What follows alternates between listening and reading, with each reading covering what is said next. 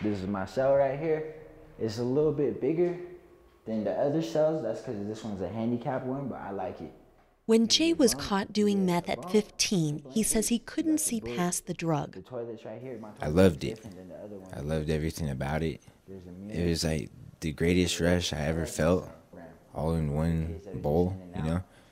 I loved that I didn't have to eat. I loved that I didn't have to sleep. When the person that caught me said I looked half dead, and I remember telling her that she should have let me die because I didn't see my life clean.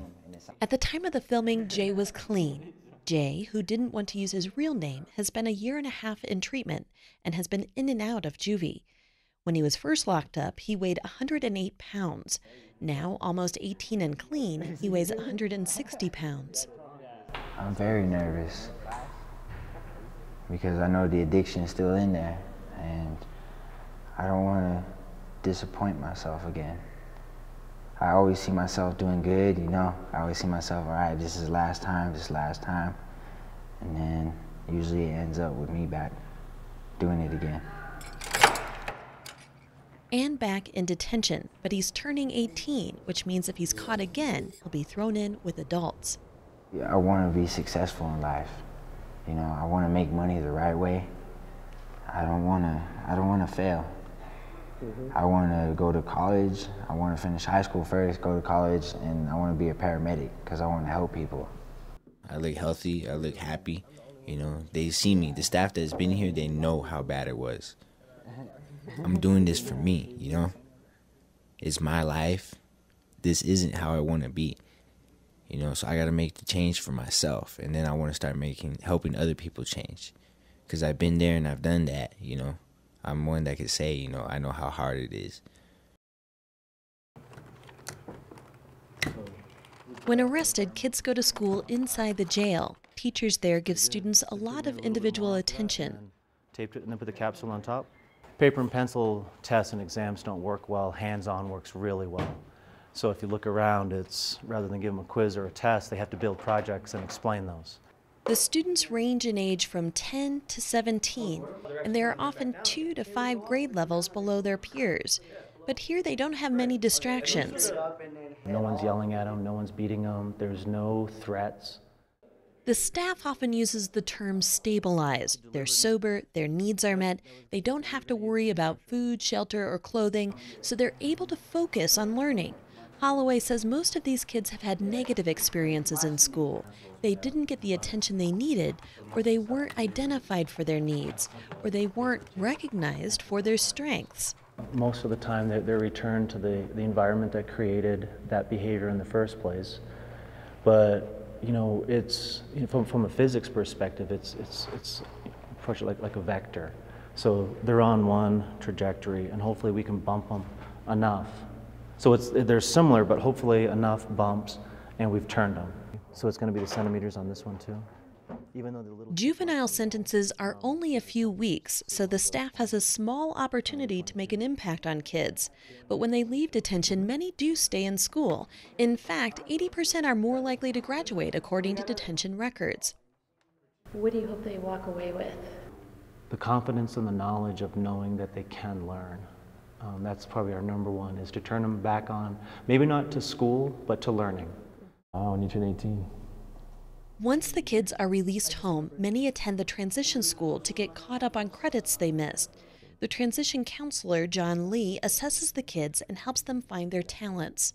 To leave this place believing that they are good at those certain things.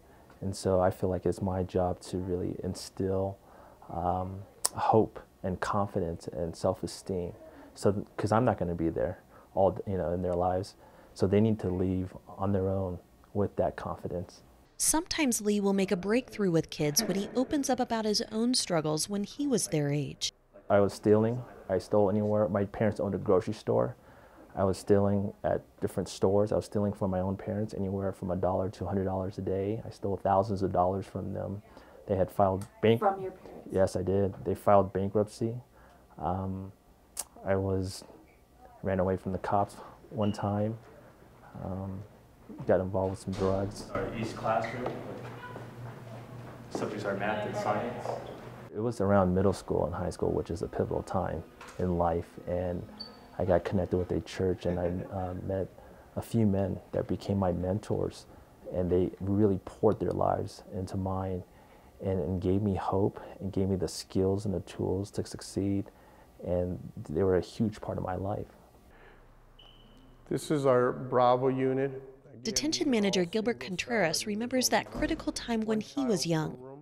A lot of the peers that I grew up with, are in prison and have very I think the difference for me is having those caring parents and that provided some of that structure and provided me with those boundaries and some of those values that I needed to make sure that I ended up in the same place. But I was very fortunate, very fortunate. And sometimes it's not a matter of having those skills, but just luck in that you made the right decision at the right time. And some of our kids, they made a mistake, they made a poor decision. I would say 99.9% of our kids are not bad people. They just made a poor decision. And it is my hope, and it is our staff's hope, and it is our department's hope that decision isn't something that they end up the rest of their life paying for. Contreras and other detention staff all agree the hardest part of their job is seeing kids succeed in detention, then regress to their old ways as soon as they leave. One thing that we have to do as adults, and what we learn with working with really troubled kids, is that change doesn't come all at once. Brian Mitsuda points to a long-term study by Emmy Werner and Ruth Smith that showed even troubled teens change. The two researchers followed the lives of 500 men and women who were born in 1955. A third were considered at risk. After tracking them into their 40s, they discover most become competent, caring adults. Kids do grow up. Sometimes it's a long journey for some. Sometimes they do things that they're going to have to be in prison for, maybe in prison for a long time. But the great majority do grow and develop, and sometimes 18 for sure, what that great study showed, 18 doesn't mean that you're all grown up. If only we could fast forward Jay's life to find out where he will be. Since the filming, he's been released from juvenile detention and has turned 18. Authorities have lost track of Jay, and he hasn't checked into school. They're concerned about a relapse. I'm Laurel Morales in Flagstaff, Arizona.